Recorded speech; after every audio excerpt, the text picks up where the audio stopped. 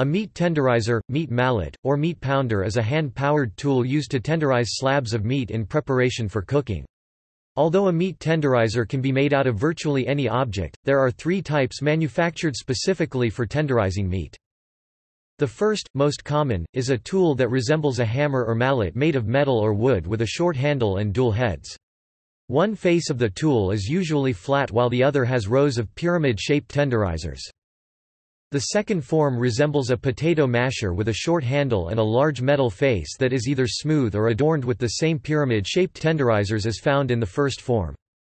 The third form is a blade tenderizer that has a series of blades or nails that are designed to puncture the meat and cut into the fibers of the muscle. Tenderizing meat with the mallet softens the fibers, making the meat easier to chew and to digest.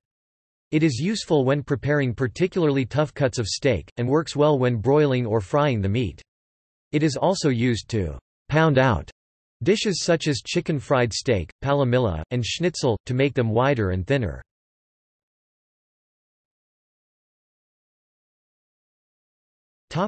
See also: cooking, meat tenderness.